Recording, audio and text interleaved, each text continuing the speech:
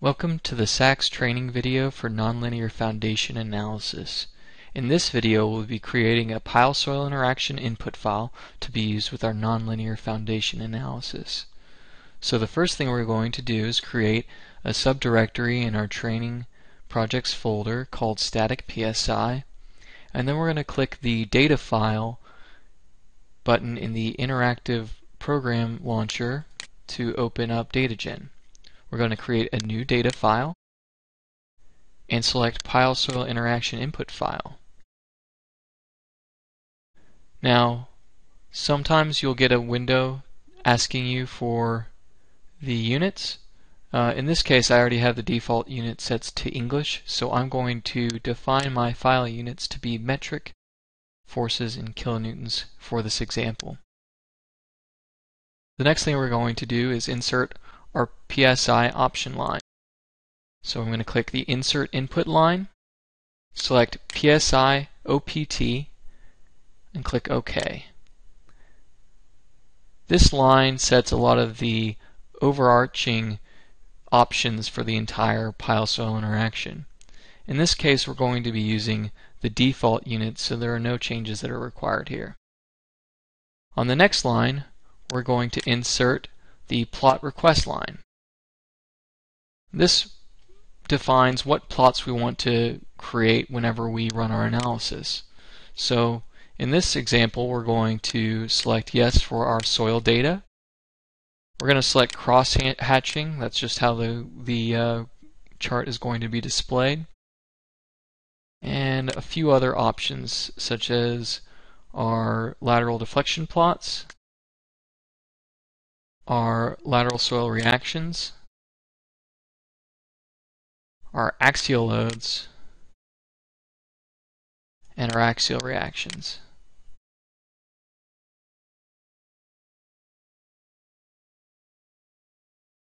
The next thing we're going to define is our pile groups. So we're going to click the Insert Input line and select the PLGRUP line here. It's going to ask to insert a header. Just select yes. And here we're going to define the pile properties. This isn't going to define the pile itself, just the properties for one pile that can be placed later on. So the first pile we're going to call PL1, and it's going to have two segments. The first segment is going to be 106.68 centimeters, 2.5 centimeters thick, and 10 meters long. We're going to use the default material properties, and then we're going to insert a second line for the second segment. Second segment, we have to name the same thing as the first segment, but we can change the properties here. So this one will also be 106.68 centimeters in diameter, but this will be 1.5 centimeters thick and 30 meters long. So this defines one pile. We're going to do this again for another pile group. Pile group 2.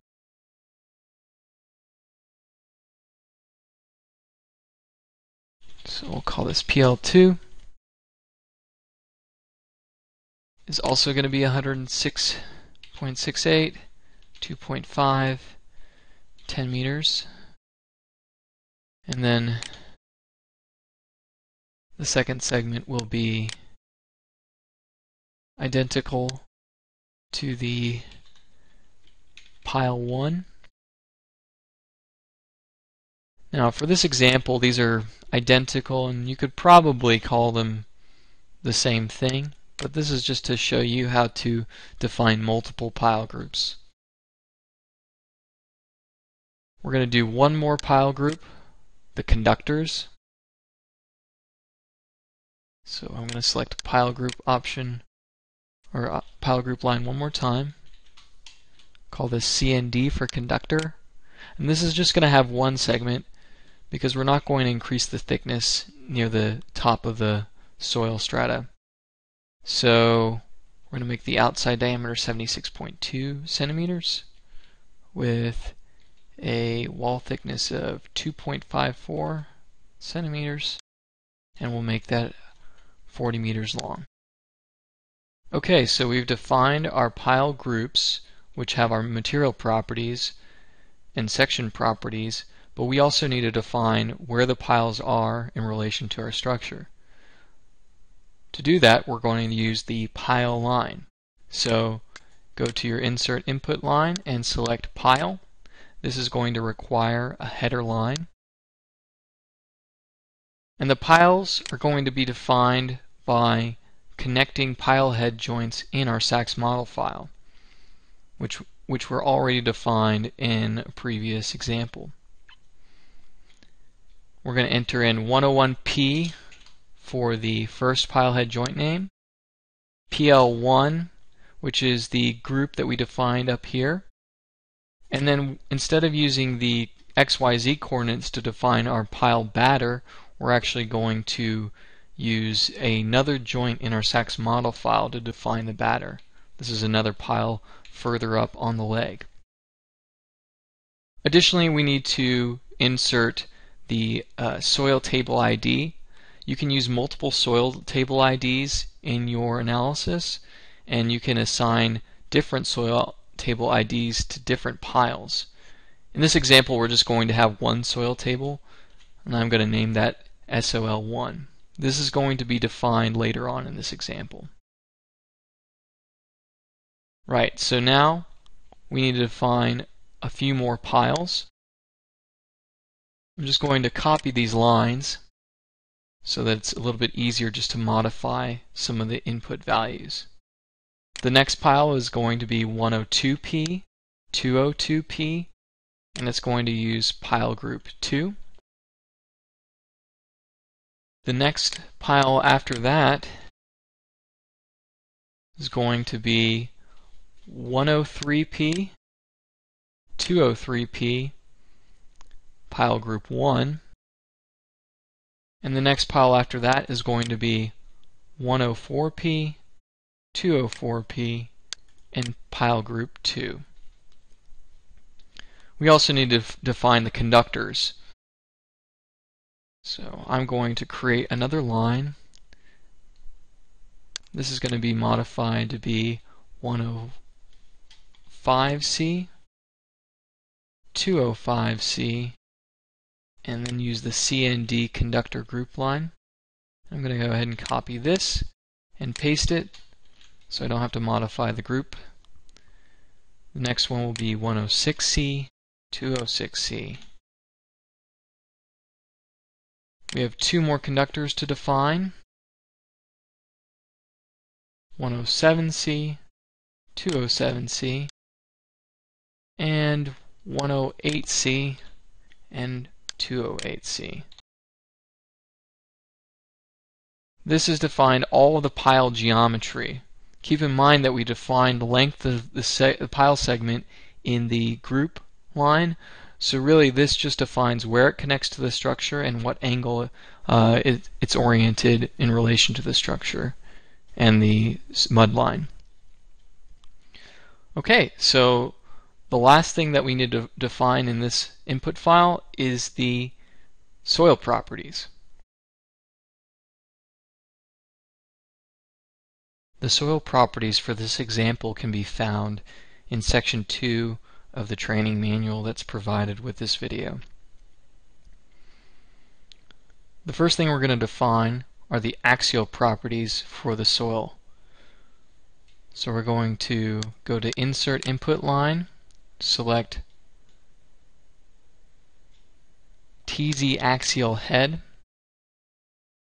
We're going to define our properties with TZ curves, which are defined for each soil strata. There are other ways to define axial properties for the soil, but we won't be covering those in this example. This line requires a header. And what we need to know for this soil is how many strata there are, and then the T factors for the soil as a whole. So I'm going to put in 8 for the number of soil strata, 0.0627 for the T factor, and 2.54 for the Z factor.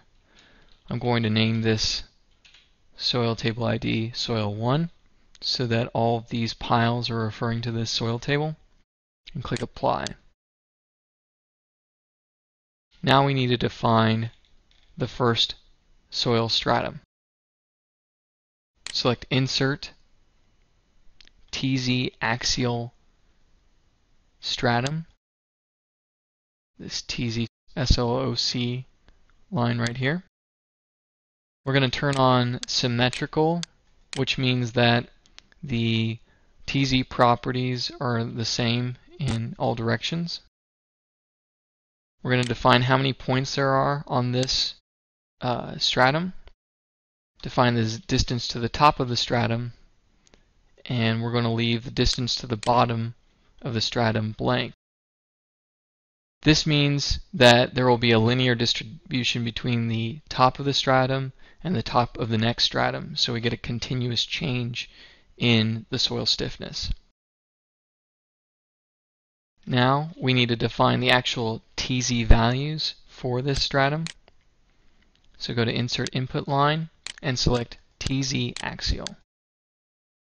You can then enter in the TZ values here. Make sure that you enter in the T values in the T value slot and the Z values in the Z value slot, or else you will get an odd graph that probably won't converge. I'm just going to quickly type these in.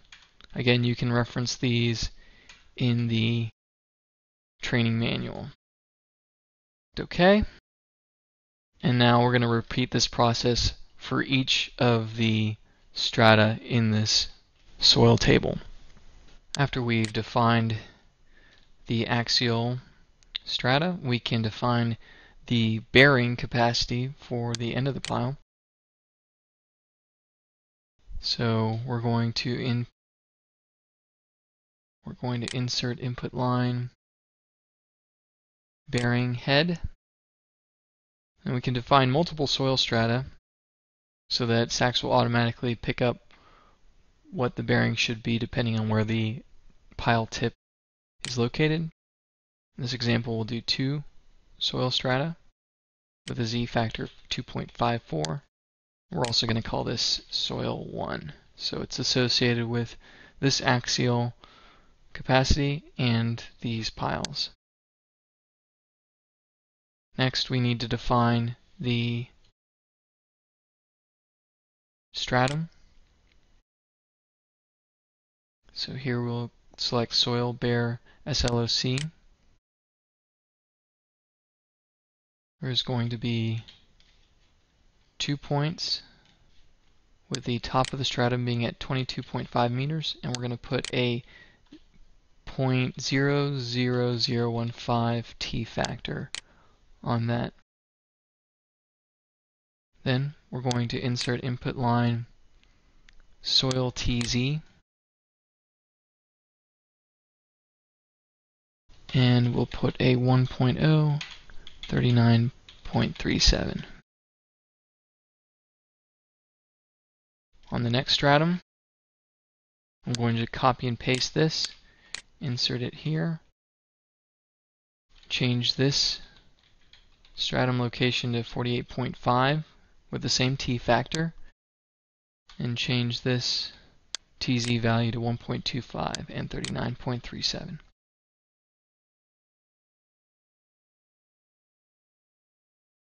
Now, even though we don't have any torsional stiffness defined in our soil properties, we still want to define a torsional stiffness so that our piles are stable. So the next thing we're going to insert is the torsional head. I'm going to define the soil table ID as soil 1. with a torsional linear stiffness of 5,000. This is going to apply up and down the length of the entire pile, so it will be stable. Now we need to do the lateral stiffness for the soil. So we're going to insert input line soil lateral head and define the number of soil strata. So in this case we'll have 10 soil strata with a Y factor of 2.54. Soil table ID is soil 1. And we can turn on PY curve scaling option. This will modify our PY curve based upon the relative size of our pile to the reference pile diameter. In this case, the reference pile diameter is 50 centimeters. Next, we need to define our soil strata. So we're going to pick out soil PY SLOC. Again, we're going to make the PY curve symmetrical in both directions. 5 points on the PY curve. And this first stratum is going to start at the mud line. So we're going to leave it at 0. We now need to define the PY values by selecting soil PY and inserting the values from the soil properties table.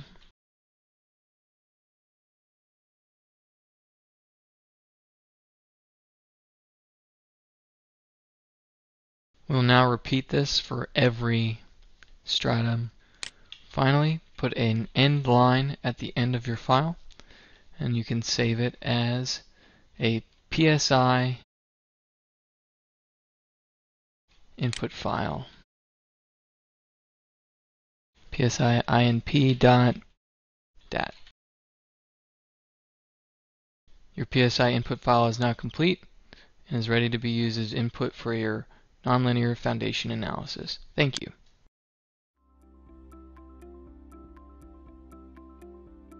If you found this video helpful, please give it a like. If you want to see more such series, consider subscribing to our channel. Thank you, and see you next time.